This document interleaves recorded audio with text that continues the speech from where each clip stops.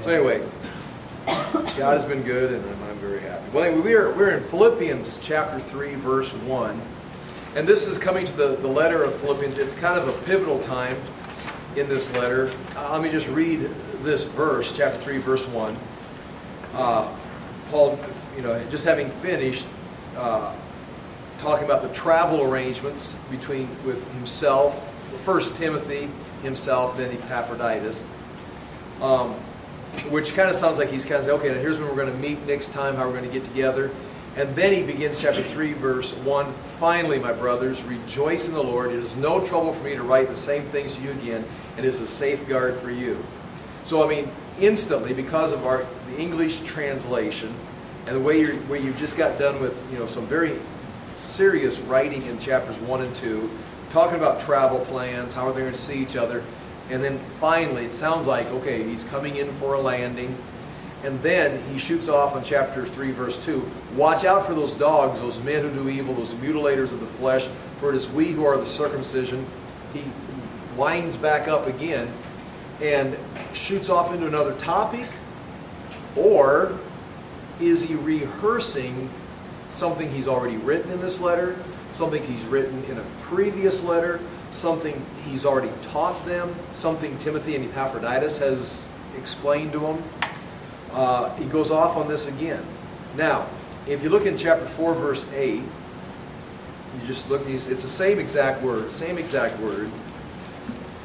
In chapter 4, verse 8, finally, brothers, whatever is true, whatever is noble, whatever is right, whatever is pure, whatever is lovely, whatever is admirable, if anything is excellent or praiseworthy, think about such things. And those, again, are commands, or are in the imperative, just like we see in chapter 3, verse 1. Finally, my brothers, rejoice in the Lord. Rejoice in the Lord. That's an imperative. He's telling them rejoice in the Lord. And then chapter 4, verse 8, finally, brothers, whatever is true, he's telling them what to think about. So now you've got a gap. Some would say. I'm just throwing this out there so you can see, because Philippians I think we maybe mentioned it. I don't take it serious. It wasn't something we went into in detail, because it's just a distraction. Some people think this is the Philippians has got fragments that are put together, like there's maybe 2 letters here, and someone just put them together. And there's no reason for doing that. Why wouldn't you just have Philippians 1, Philippians 2? Why would you have to sew them together? But this is where some of them say that chapter 3, verse 2 is the beginning of one of those letters, or a fragment of one of the letters, and then someone just stuck it in here between chapter 3, verse 1 and chapter 4, verse 8, which means chapter 4, verse 8 should be chapter 3, verse 2. I mean, that's the way some would, and that I think is not even worth considering, because there's more reasons why that's ridiculous than it is a serious thought. I mean, like, why would you cut off the beginning of the letter and the closing of the letter and just take out, one chapter and stick it in here? There's no reference of Paul writing more than one letter to the Philippians. Never. There's just no reason for it. So, anyways, I just want to put that there and dismiss it so we can look for an answer. But you do see it's kind of awkward, it would appear. Finally, my brothers, rejoice in the Lord. It is no trouble for me to write the same things to you again, and it is a safeguard for you. So some of the key words, and you can see I've got the Greek there for you to look back at. So the key words is finally, and how that's going to be interpreted. We'll look at a few things on that here in just a moment. And then the word rejoice, which may be the hinge this whole verse is spinning around. I mean, this verse is talking about, Paul's talking about something, and he's aiming at something, and maybe it's all hinged on the word rejoice. My brothers, rejoice in the Lord. Then he says, it is no trouble for me to write the same things to you again. So he's talking about no trouble for him. It's not an inconvenience for him. Another way of saying it's not troublesome. To write, and I'm just going to write the same thing. So now again, where does the same things, where are they? I mean, is it a previous letter? Is it what he's already said? Is it something that he's taught? Same things again. In fact, he says, I'm going to say it again, it is a safeguard for you. That's the way the NIV translates it. I think if you look on the notes there, I've got it in there somewhere. Same thing. Yes, literally, For you it is safe. So the safeguard is literally, for you it is safe. So whatever he's doing, it's, as always, Paul's interest is in the believers, how they're going to benefit, and he's concerned about them, and he's blocking off interference so that they can continue to grow, instructing them on the right way to go. And so it's safe for them to hear it again. And he's saying it's my job. It's no trouble for me to write these again. And I hope to get over to 2 Peter tonight too, because Peter, in 2 Peter chapter 1 verse 12, he says something very similar. Meaning, basically, he says, I've got this message, and I'm going to keep repeating the message. It's not like I'm going to get something new. I mean, this is the message. So it's the same things. And so we're taking a look at some of these here. So first of all, the word finally. Now you can see on, but let's just look there in the Greek. You can see the to, and loipon, which is the word finally, and then adelphoi. There it is, finally brothers, or brothers of mine. And like I say in the notes there, it sounds like the closing of the letter, but it's interrupted and restarted 4:8, finally brothers. And again, remember, in 4:8, that is exactly the same Greek word. They're exactly the same. Oh, I do want to point this out too. I've got it in the notes here somewhere. But in my NIV, as I read the NIV, the phrase, it is no trouble for me to write the same things to you again. Write the same things again. The word again is not in the Greek. That's a word the NIV just adds to help flow it out, make it flow better. If you look at the notes that I've got the English Standard Version translation at the top. Finally, my brothers, rejoice in the Lord. To write the same things to you is no trouble to me and is safe for you. So to write the same things, again, that kind of leaves it a little more open. When you say to write the same things to you again, it's kind of starting to limit your choices, potentially. It's kind of adding more to it. So keep that in mind as we go through this. Next bullet point, I write, most commentators believe that Paul is beginning to close his letter. And most teachers say, well, it looks like he's closing the letter, something happened. And we have a similar verse in 2 Corinthians. I'll just run over there, you can too. 2 Corinthians chapter 13, verse 11. So here's just from Paul's writings. Here's the same thing, except it's clearly 2 Corinthians 13, the last chapter of 2 Corinthians. It's very clearly the end of the letter. In fact, he adds to it, finally, brothers, goodbye, is what it says in 2 Corinthians 13:11. Finally, brothers, I'm reading 2 Corinthians 13:11. Finally, brothers, goodbye. That's kind of like what we're expecting to hear in Philippians. Aim for perfection. Listen to my appeal. Be of one mind, which is interesting because that's a theme in Philippians. Be of one mind. Live in peace. And the God of love and peace will be with you. So there's that list, kind of like some exhortations that we kind of have beginning in chapter 3, verse 1, picking up in chapter 4, verse 8. So you can, aim for perfection, listen to my appeal, be of one mind, live in peace, and the God of love and peace will be with you. And so there's room to think that this finally is Paul coming in for a landing on the letter, and then all of a sudden he doesn't feel like he's got a good landing, or something happens and he goes around for one more flight through the letter. That's a decent thing. You've got to consider that.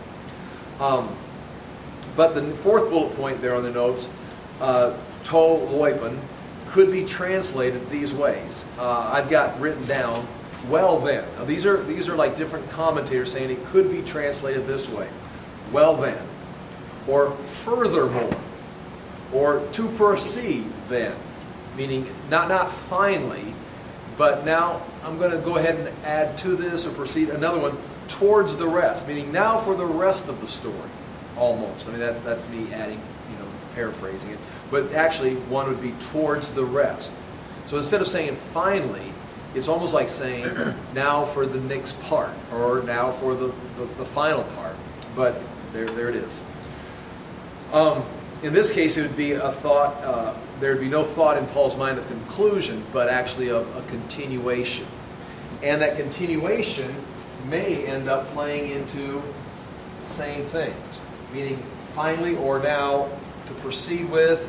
And I'm going to tell you again, I'm going to go around. It's kind of like taking a flight from one city to another city. Now, this is a bad example. It just fell apart in my mind. But it's like you make the first flight, and then you go back and you do it again. It's probably a lot like what my son says to me when I'm teaching. He says, Dad, you've heard me say this before, and you've heard me teach. He says, you said it, and then you said it again, and then you said it again. It's like we got it the first time. But, and it's almost like that's what he's saying right here. It's no trouble for me, but he's meaning in his mind, he may have already said it, and now he's saying, now, I'm going to say the same thing again. It's no trouble for me to write it again, or say it again. And it's a safeguard for you. The reason I said it the first time was I wanted you to get it. Now I'm going to go back and I'm going to say it again because it's important. That's why I'm writing this letter. So that would mean what he's going to talk about is something he's already addressed. Timothy and Epaphroditus have already addressed it. He's already written a letter about it. Or is it in this letter? Is he going to repeat chapter 1 and 2 again from a different angle? Again, I'm not telling you anything yet. In fact, I'm not even saying, that he's not saying, finally, goodbye, I'm closing down. Oh, wait, I got to talk about this. And then in chapter 4, verse 8, he goes back to his closing. I mean, all these, and the reason I don't feel bad about saying, this is what it means, is when commentators talk about it, they all talk about these things, and then, some drift this way, some drift that way. I'm going to drift somewhere, a certain direction, but it's not like a slam dunk. It's like, some would even say, I've even heard someone teach this, that he's closing the letter, and then someone comes in and interrupts him and says, hey, they're having trouble in Philippi with the Jewish legalizers. Or or Epaphroditus says, aren't you going to mention something about the Jewish, legalistic tendencies they've got? Oh yeah, I should probably say something about that again.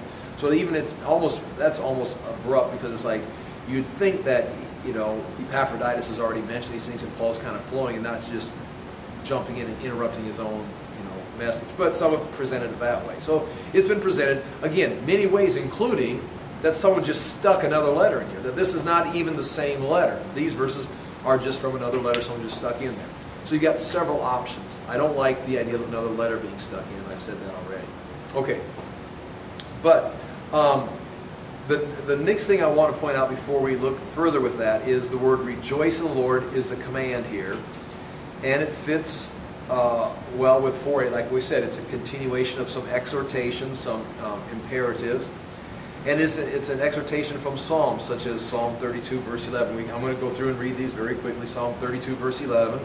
Because he is saying, no matter how you slice or dice it, Paul is saying, finally, or my next point, or now to continue, rejoice in the Lord. Rejoice in the Lord. And then he says, it's not hard for me to say the same thing, because it's a safeguard. So we got to consider that rejoice in the Lord is the thing that Paul's repeating, and it's a safeguard for them to rejoice in the Lord. Why is it a safeguard for them to rejoice in the Lord? Maybe if they'll keep their eyes on the Lord, meaning no matter what the situation, if you're in prison, or if you're in a church that there's contention and rivalry, if everyone will just back off and rejoice in the Lord, it's going to be a safeguard for you, and you're going to be able to overcome these obstacles, if it be prison, or if it be certain Christians out there while Paul's in prison, some for false motives, some for pure motives. It's like, it doesn't matter. Paul's going to rejoice in the Lord where he's at, with what they're doing, and stay focused. And it's going to keep him safe instead of getting him off on some tangent of anger or bitterness or rivalry. So rejoicing could be a safeguard for him and for them, and he's already said something like that. But anyway, here's a couple. Chapter 32, verse 11 of Psalm. Saying, let's go verse 9. Now let's go to verse 8, please. Verse 8, Psalm 32, verse 8. I will instruct you and teach you in the way you should go. I will counsel you and watch over you. Do not be like the horse or the mule, which have no understanding, but must be controlled by a bit and bridle, or they will not come to you. Meaning God is saying right here, I will instruct you, I will teach you, and you can just follow me. Don't be like an animal where I've got to put a bridle on you, otherwise you won't even listen. I've got to make you follow me. Many are the woes of the wicked, but the Lord's unfailing love surrounds the man who trusts in him. Rejoice in the Lord, here it is, and be glad, you righteous. Sing, all you who are upright in heart. So rejoice in the Lord and be glad, you righteous. There's that one. We got another Psalm 33, verse 1, very next. Sing joyfully to the Lord, you righteous. It is fitting for the upright to praise him. Praise the Lord with harps, make music to him. It goes through the, you've heard that psalm many times. Psalm 43, verse 4.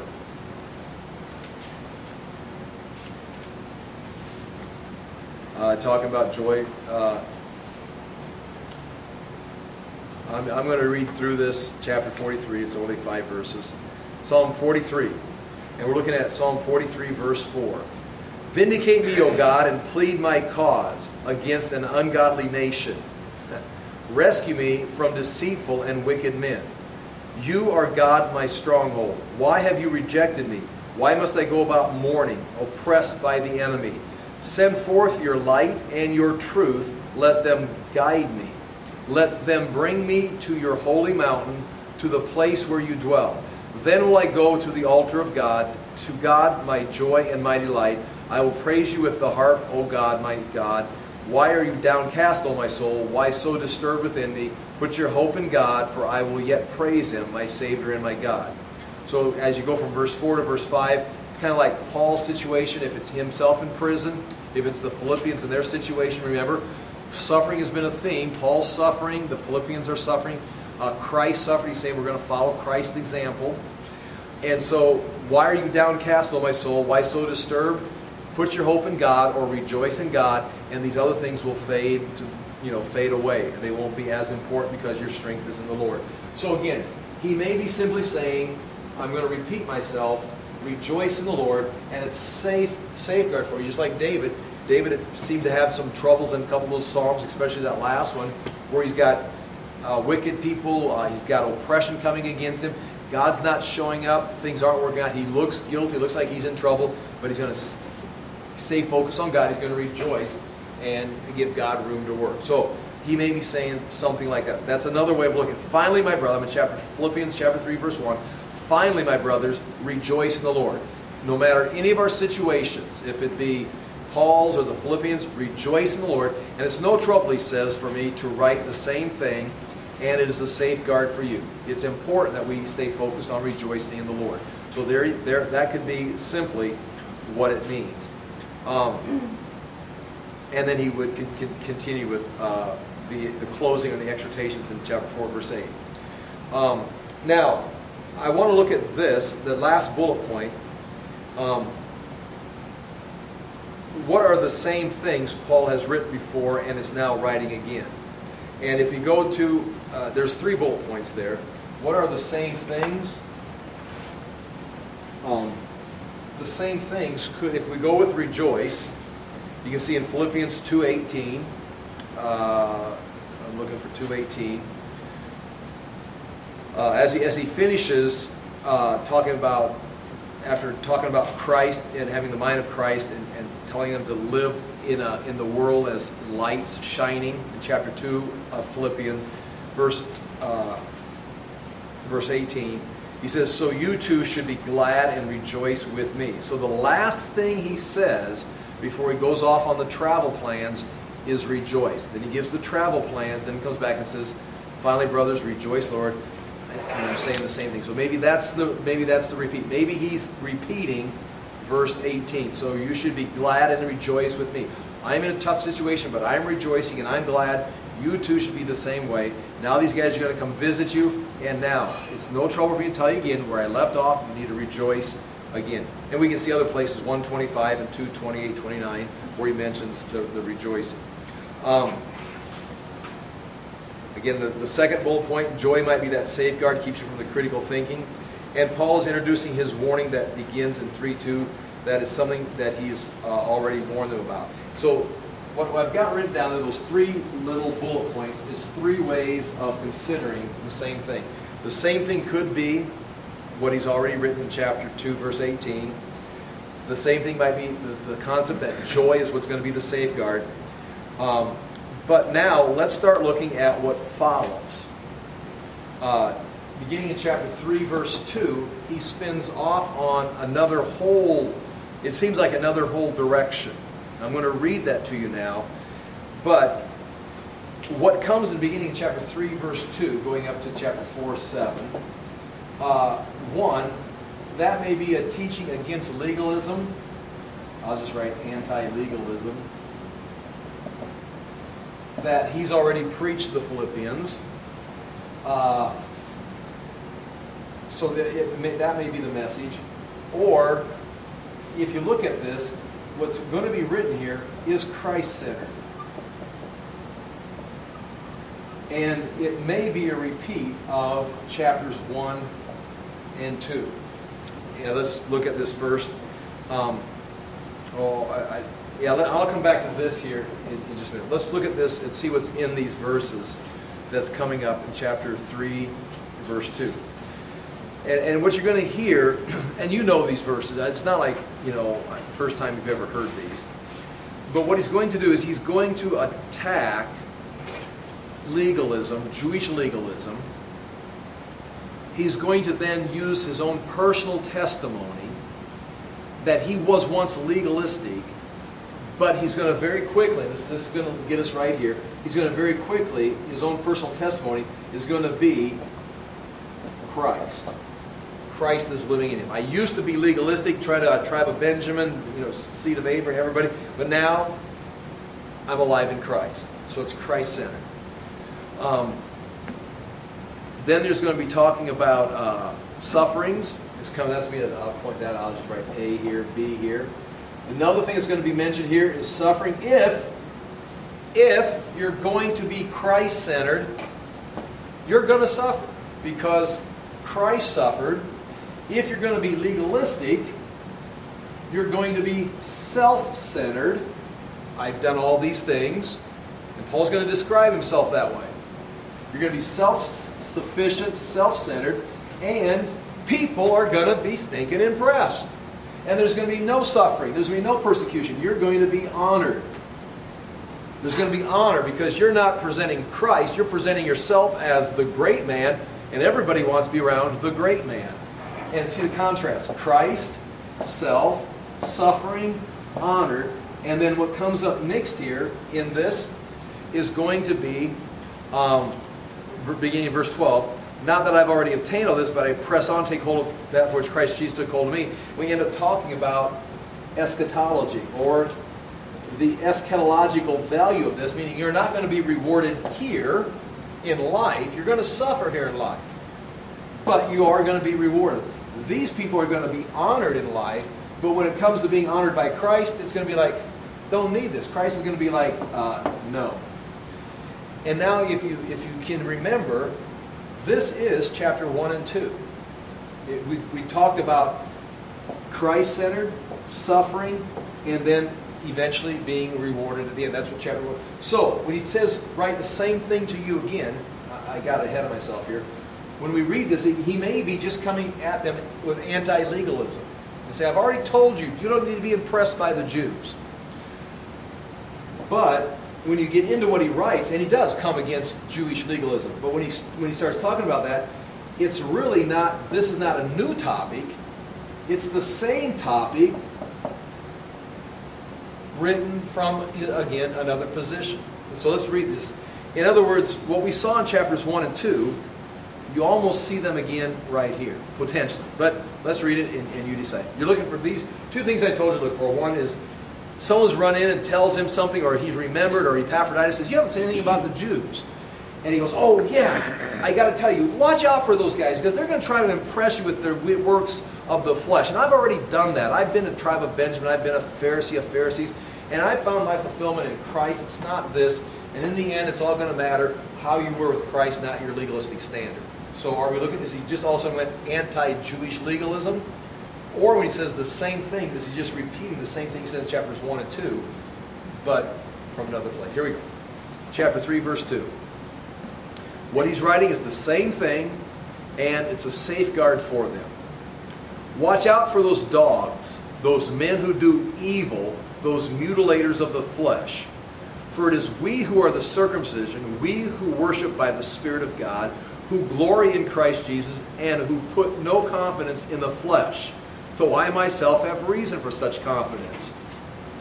If anyone else, now this is his personal testimony, he warns them, and now he says, listen, I know, because I was one of those guys, and if anyone's going to boast, it's me.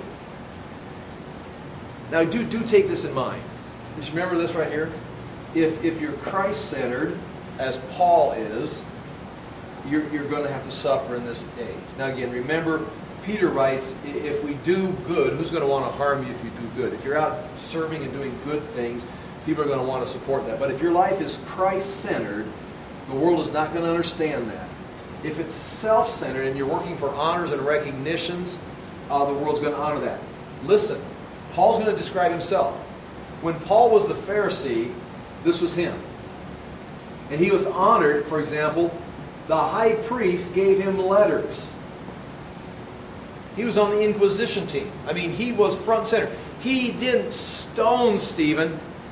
He guarded the coats because he was kind of overseeing the event. Just lay him right here and you guys take care of business. He was overseeing the what do you call it? The firing squad. I mean, he was the boss under the high priest because this was him. He finds Christ. Now where is he? The same people who are honoring him, he's in prison in Rome. So Paul knows what he's talking about. When he was honoring himself, he was honored by men. When he was living for Christ, he was suffering. This is going to be a dead end. This is going to be rewarded. So that's what he knows what he's talking about. Watch out for those dogs, the other ones who mutilate the flesh. If anyone else thinks he has reason to put confidence in the flesh, up here, I have more. In other words, if you want to get competitive and stack up honors, let's go. I have more. Circumcised on the 8th day. So he begins at the beginning of his life. Circumcised, and we'll go through this later. Circumcised on the 8th day of the people of Israel, of the tribe of Benjamin, a Hebrew of Hebrews. In regard to the law, a Pharisee. As for zeal, persecuting the church. As for legalistic righteousness, faultless. Now that's legalistic righteousness, faultless. He was able to say, I'm faultless. If it has to do with a legalistic ritual, I didn't miss a beat. I got it right every time. But whatever was to my profit, I now consider loss for the sake of Christ. What is more, I consider everything a loss compared to the surpassing greatness of knowing Christ Jesus my Lord. Again, we hear this in chapters 1 and 2, the ideal of being united with Christ. For whose sake I've lost all things. I consider them rubbish. What people honor, Paul says, I consider this rubbish. It doesn't even... It's not like I'm resisting that, I'm trying not to go there. It's like, he says it's like being tempted by a garbage truck. It's like, there's nothing there. He says, for whose sake I have lost all things, I consider them rubbish, that I may gain Christ and be found in him, not having a righteousness of my own that comes from the law, but that which is through faith in Christ. I just want you to stop, and I know this is so... We know this. Righteousness through faith in Christ. And we know that. But Paul is he's making the contrast. This is all the standards, and this is now faith in Christ. Now that faith in Christ is going to make you righteous. It's also going to empower you to grow. And he's going to talk about, now I use the term growing, maturing. And I try to make sure I keep this right. Growing and maturing does not mean running over here and becoming more legalistic. Growing and maturing, it's like you're not even looking this direction. You're looking more where? Well, I'm looking for some standards to be more Christ-like. Okay, well now you've replaced all this list with the list over here. There's nowhere in here is a list. He's wanting to know Christ. It's a person. You understand what I'm trying to say right there? Because in the way I teach it, sometimes I find myself slipping into, well, I don't want to be legalistic, but now that we're saved, we're righteous in Christ, I want to grow. And what does growth indicate? It would look like me being more Christ-like. So, what is Christ-like? Well, Christ is boom, boom, boom, boom, boom. And now I start shooting at these targets, which become a what? It's another list of targets. And it's like, have you met Christ? Well, yeah, these are the attributes of Christ. Well, do you know Him? I mean, it's like, if you just meet Christ, if you spend time with Christ, if you get into who He is, it almost sounds too mystical now. These things are going to become your nature. So, as Paul's writing this, he's not both lists, the legalistic list per se, and the list of what would be Christ-like, are going to have similar characteristics on them. But he's talking about, he's pushing it further of knowing Christ. Well, let me read this again. For whose sake I've lost all things, I consider them rubbish, that I may gain Christ and be found in Him, not having a righteousness of my own that comes from the law, but that which is through faith in Christ, the righteousness that comes from God and is by faith. I want to know Christ. Notice what he said, I want to know Christ. He says, I want to become more like Christ. I mean, I'm not saying that's bad, obviously, but that's not the target. Your target is I want to become more like Christ. No, you mean you want to know Christ. Because when you know Christ, that power that resurrected you spiritually is going to resurrect your soul. You're going to become more Christ-like in your behavior because you know. Well, notice what Paul says. I want to know Christ and the power of His resurrection. And again, what does that power of resurrection mean? That doesn't just mean resurrection at the end of time, per se. That would refer to resurrection even in your life. From being a dead works person, you're back to life. Christ is now producing in you. I want to know Christ and the power of His resurrection and the fellowship of sharing in His suffering, becoming like Him in His death, and so somehow to attain to the resurrection from the dead. Not that I have already obtained all this, or have already been made perfect, but I press on to take hold of that for which Christ Jesus took hold of me. Brothers, I do not consider myself yet to have taken hold of it, but one thing I do, forgetting what is behind and straining toward what is ahead, I press on towards the goal to win the prize for which God has called me heavenward in Christ Jesus. All of us who are mature should take such view of things, and if on some point you think differently, that too God will make clear to you. Only let us live up to what we have already attained. That would kind of match what we were talking about in church on Sunday. Live up to what we've already attained. Meaning, if picking dandelions as flowers for your grandma is the best you can do, well then grandma's going to be happy. But you can go beyond that. I mean, as you gain understanding. If you remember what we were talking about. All of us who are mature should take a view of such things, and if on some point you think differently, that too God will make clear to you. Only let us live up to what we have already attained. Join with others in following my example, brothers, and take note of those who live according to the pattern we gave you. Again, he's talking about Timothy and Epaphroditus being as examples. For as I have often told you before, now say again, even with tears, many live as enemies of the cross of Christ. Their destiny is destruction, their God is their stomach, and their glory is in their shame. Their mind is on earthly things, but our citizenship is in heaven. And we eagerly await a Savior from there, the Lord Jesus Christ, who by the power that enables Him to bring everything under control, will transform our lowly bodies so that they will be like His glorious body. Therefore, my brothers, you whom I love and long for, my joy and crown, that is how you should stand firm in the Lord, dear friends. And now, exhortation here again with Euodia and Syntyche. He talks about those again, and then he goes into verse 8, and we go back to that finally, and he gives some exhortations there. Okay, now, if you're looking at him just coming against the legalists, which is fine, because they have infiltrated them, the Philippians potentially, and there may be some tendency to. You saw what happened at the Galatian church. People were actually going over to the Jewish side as far as legalism, abandoning Christ. That may be what is happening here. But I'm going to suggest that when he talks about, finally, and it's the same thing, he's actually repeating himself from what we saw at the beginning. So I'm going to do this just as a suggestion that what we're looking at here in chapter 3, verse 2,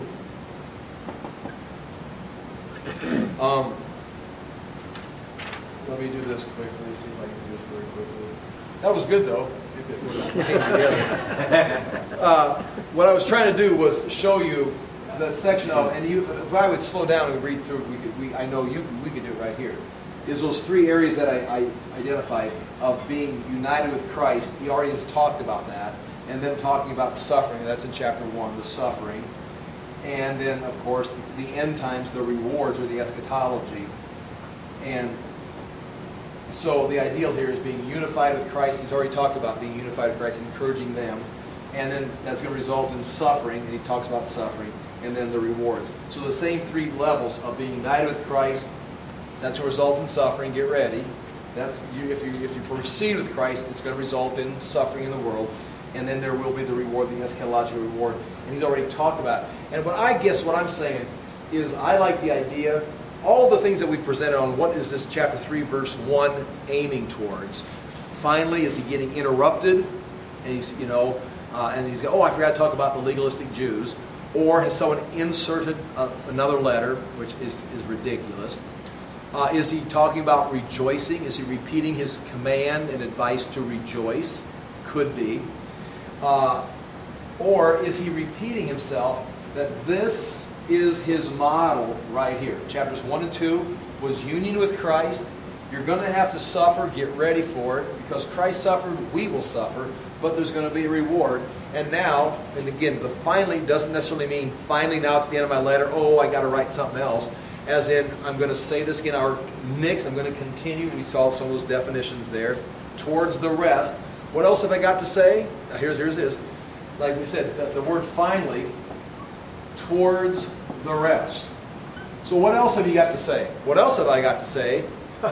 The same thing. It's no trouble for me, but I've only got one thing. You need to be united with Christ. Your life is going to be suffering as far as growing in Christ, learning to know who Christ is, and the more you get closer to Christ, the more it's going to result in suffering, and there will be a reward. So, chapters 1 and 2, this is it.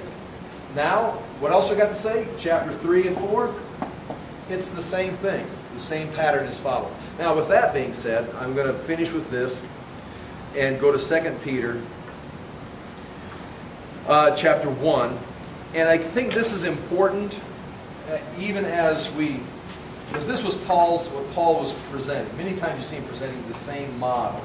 And I think we just potentially, none of the other options are wrong, because I don't think we really know. But I like the idea that what is happening in Philippians is he's presenting his model in chapters 1 and 2, and then comes back and presents it again in chapter 3 as far as union with Christ, the suffering, and then the eschatological rewards. And sometimes I think, I know this, I know this, that sometimes people feel pressure, like pastors or speakers, of lighting it up, and how are we going to, what are we going to, give the people, how are we going to, or I've got a great advantage, I think, because I've kind of just committed to teaching the Word of God. I mean, we're in, 54th message in Romans. So, I mean, if you're still there, when we get done that, we'll go back through Jeremiah or Isaiah. I mean, it takes years to, to go through these things. And of course you go through and you repeat certain things. But I'm never under pressure because I'm teaching the Bible. I guess maybe it's a cop-out, maybe it's a divine calling, I don't know. But you can see these apostles, they had a message. They had, and again, the message is not like small. If you limit it, if you go off on a tangent and you limit it, like, again, I don't mean this in a derogatory sense, but the salvation message, come to Christ and you will be saved. And that's the only thing you're working with is and then you're going to what else can we do? Well, get people saved again. And it's like week after week, this is it.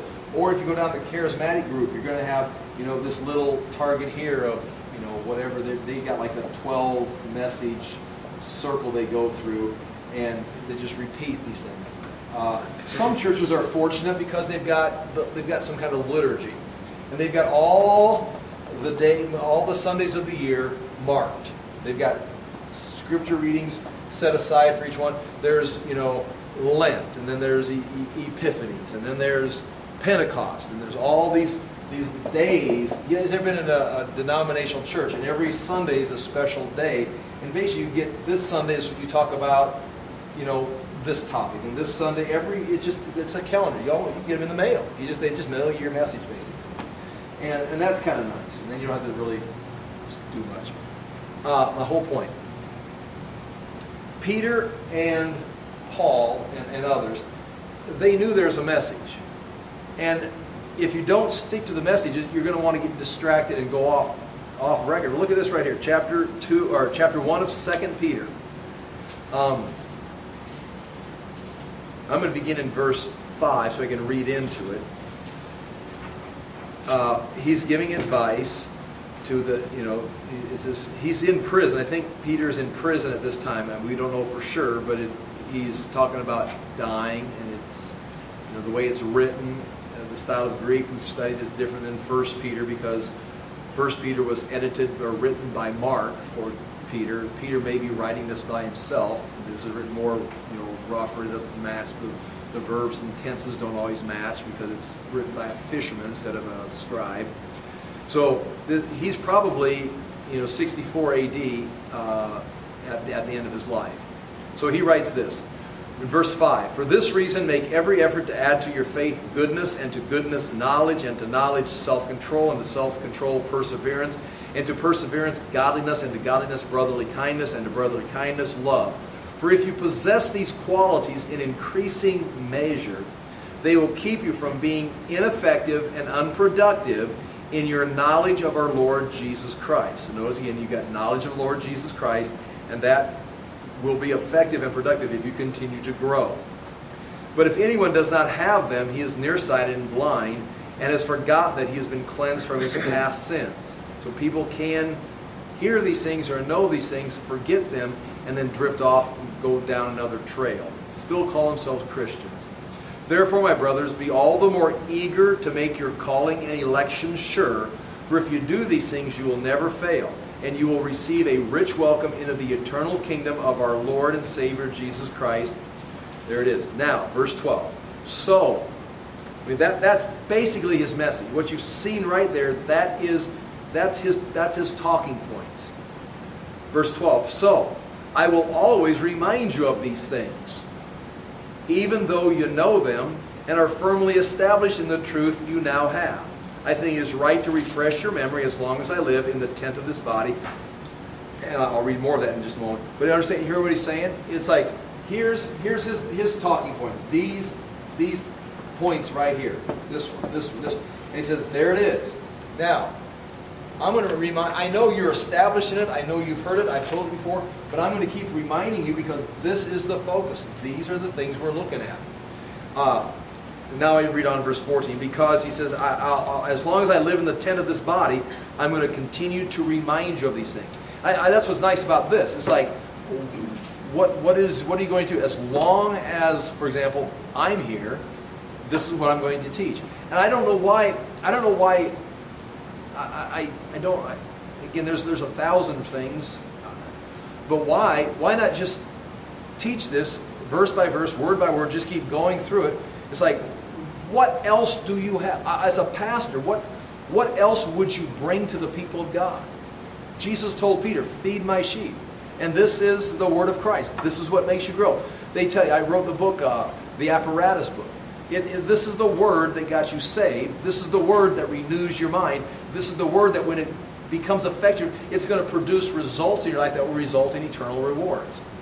Well, yeah, but we want a seminar on, and then you name a topic, and you're over here talking about worldly things. Why are people not just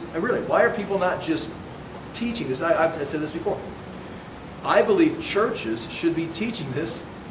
If you call yourself a church of Jesus Christ, why are you not teaching this every night of the week? Now, you don't have to burn yourself out. You can have several people doing it. But why is not the church? Well, people won't come. It's like, so that's the standard. People won't come, so if they won't come, we're not. It's like, well then our standard is what will make people come? It's like, this should be taught. If you're a church and you've got your electric bill paid and your doors are open, you've got someone that will teach this, why don't you turn the lights on, unlock the door, and let them teach this in the church Monday night, Tuesday night, Wednesday night, every night. And if one person shows up, they get taught. I mean, you've got a pastoral staff. I mean, 1, 2, 7, 20. And, well, why aren't you teaching this word? Well, we've got a seminar coming up. We've got this topic. This week's theme, or this month's theme is, it's like, is anybody doing this? Peter and Paul, we just saw in Philippians, Paul says, it's no trouble for me to say the same thing to you. I already said it, I'm going to say. Now, whatever he's taught, I think he's talking about his 3 bullet points in chapters 1 and 2. He's repeating them in a different form, saying the same thing, making another application. But whatever he's saying, he's repeating it. If it's message on rejoice, if it's a message against legalism, whatever he's saying, and I think we've got several choices if we try to discern what he's saying. He's saying, I'm going to keep saying it. I'm not going to give you something new. In Peter here again, he says, as long as I remain in this body, I think it is right to refresh your memory, because I know that I will soon put it aside as the Lord Jesus Christ has made clear to me, and I'll make every effort to see, watch this, verse 15, and I'll make every effort to see that after my departure, after he is dead, you will always be able to remember these things. Now, what is he doing? Is he going to have create a website with all of his teaching on it? What's he going to create, a library or the Peter Memorial? He's in prison, about to die. What is he doing that to make every effort to see that after my departure, you'll always be able to remember these things? I mean, is he got people going out like Mark and others that were with him that were sharing the message? Is he recording it? What is he doing? But he knows this is the message. And I got to read this if you don't mind, because, and I'll have to quit because I'm done with what I was saying. But look at this. This fits so well. He says, we did not follow cleverly invented stories when we told you about the power and coming of our Lord Jesus Christ, but we were eyewitnesses of his majesty.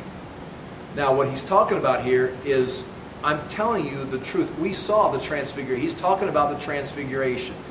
He said, we're not following cleverly invented stories. In other words, there are people that are coming up with stories and myths and legends and trying to woo the crowd. He said, we're not telling you anything. This is exactly what happened. For he received honor and glory from God the Father when a voice came to him from the majestic glory saying, this is my Son whom I love, with him I'm well pleased. We're clearly talking about the transfiguration. We ourselves heard this voice that came from heaven when we were with him on the sacred mountain. We have the word of the prophets made more certain, and you'll do well to pay attention to it as to light. Okay, you ready? Right, here's the switch. He says, we did not create a story. And that word story, if I remember right, it has to do with myth. It's a Greek word, myth. It's not a legend. It's not a story. It wasn't something to bring the crowd in. Tonight, Peter will be talking about his experience with Jesus on the Mount of Transfiguration. He says, this was not a myth. That story was the fact. It was a fact from my life. I saw it. We heard the voice of God. We were there. Now watch this.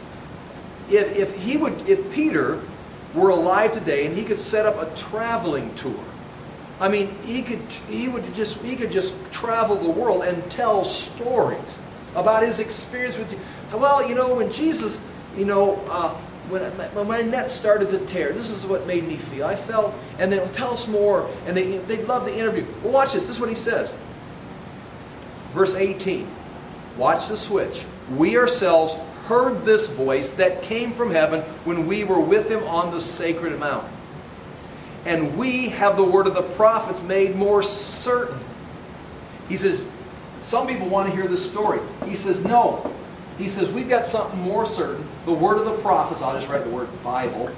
Word of the prophets, that's the Old Testament. We have the word of the prophets made more certain. And you will do well to pay attention to it. Not to the stories, but to the scriptures. You'll do well to pay attention to it as to a light shining in a dark place. Now, where is that dark place? Potentially It's your heart. It's you have you're unrenewed. Your mind is unrenewed. You think like the world, and so these cool stories are more fun to hear. These life application skills are more fun to hear. But you'll do well to pay attention, because when this light starts shining in your heart, you're not going to want to go to all the seminars and hear all the fun stuff. You're right here, light shining in a dark place until the day dawns and the morning star rises in your hearts. Above all, you must... Now, what are we talking about here? We're talking about Scripture. Why? How do you know? Watch. Above all, one of the greatest verses in the text of Scripture about Scripture is coming up. Above all, you must understand that no prophecy of Scripture came about by the prophet's own interpretation. There's nothing in the Scriptures that is just what the prophet thought about the story. There's nothing in here, well, this is what Jeremiah felt. This is what Noah thought happened. No. None of it is personal opinion. All of it came not by the prophet's own interpretation. For prophecy, never, and again, when we say prophecy here, we're not talking about prophesying or a prophet like Daniel talking about the end times. We're talking about speaking and recording the Word of God, the written Word, the Logos in written form. For prophecy never had its origin in the will of man, but men spoke from God as they were carried along by the Holy Spirit. Now you tell me, do you want to hear stories, or do you want to hear what God has spoken through His prophets by the Holy Spirit, carrying them along so that it could be recorded, so you could have the light shining in the dark? Well, no one's going to come to Bible study, so we're going to cancel Bible study, but we are going to have a seminar on some self-help guru type thing. Oh yeah, and we're going to advertise, everybody will come. We'll call it a seeker activity. Well, Peter and Paul were not going down that road because they understood the power of the message. Paul calls it knowing Christ. Peter's calling it here the word of light, the Scriptures, the word of the prophets made more clear. And this was the message that he says, and when I'm done, he says, I'll tell it to you again. Both Paul and Peter. Peter says, as long as I remain in the body, I'm going to keep... You already... Notice, he says, you already know this. You're already established in it. But I'm going to remind you. Now imagine, what he is saying is, if you have this, I already know this. I'm already established in this. So what do I do now? Can I now go to a seminar? No, we're going to now remind you of it so you don't forget it. Now I can tell you, nobody in the Western church knows this and is well established in it that they go, got it. And if they were, you know what the Word says right here? Well, you need someone to teach it to you so you don't forget it. It's got to be daily. It's the bread of life. Every day you got to be hearing it. Anyway, you would see Paul right there saying, similar to what Peter was saying right there, I'm going to say the same thing, and it is no trouble for me. It's no skin off my nose. It's, in fact, he says, basically, it's his job. And if he came up with new inventions, that's what he was having trouble with the Corinthian church, because they'd had some new teachers come in and say, oh, we got some new information. They're always warning against new stuff. But anyway, we'll pick up now next week, chapter 3, and that should be interesting, because one, we're going to go into legalism. We're going to talk about the Jewish code. Then we're going to have Paul's personal testimony about where he was at, and then we're going to get right back into Christ. And again, I don't want to use that word mystic in a bad sense, but it's going to be Christ, of knowing Christ, not finding out the 10 rules that Christ wants you to do. It's the power. This is scary stuff, especially for me, a Bible teacher, because guess who wants a list? You know who wants a list? The Bible teacher wants, these are the 10 things we're going to cover. You do these 10 things, I can give you an A on your Christian exam. But it's like, that's not the message. The message is, you have to know Christ. Well, I personally have never walked up to him. I can't even introduce you to him. The only thing I can do is give you his word, tell you what's in the Scriptures. But somehow through that word coming into your mind, you have a mystical relationship with Christ. That's how you got saved. That's how you're going to grow. And the closest I can come to introducing you to Christ, when Paul says, I want to know Christ and the power of his resurrection, where are you going to go? As far as maybe it's just my gift or my position, my understanding, the closest you can come is the Word of God. Now again, you can pray, you can have mystical experiences, you can see God, you can fast, whatever you want to try. But at the end of the day, Peter and Paul are talking about hearing, and all through Jeremiah, the prophets, David hearing the word that's going to transform your life. John, in the beginning, the Word was with God, and the Word became flesh and dwelt among us. How are you going to be Christ? It's going to be through His Word. So we'll pick that up next week. I do appreciate you being here. I hope that was helpful, insightful. Again, the challenging thing for me again is this mystic word. Paul's going. He's already been there. He's going to go there again. Talk about this of knowing Christ, this union with Christ. And if you're unified with Christ, it's going to result in rejection here in this world at some level. So I'll pray, and you're free to go. Father, we do thank you again for the chance to look into your word. We ask that we may take it seriously, allow it to change our lives. We do thank you for bringing us into Christ, and ask that we, through the word, through your Spirit, through however you want to communicate to us, that we can continue to grow and become more Christ-like in our own lives and our own activities, that we may know Christ as Paul said he desired to know Christ. Again, we thank you for this opportunity. We thank you for the freedom we have in this country, and ask that we would not squander it. We take every opportunity we have to share the Word of God, that we may bring this Word to this generation. In Jesus' name we pray. Amen. Thank you again for your time.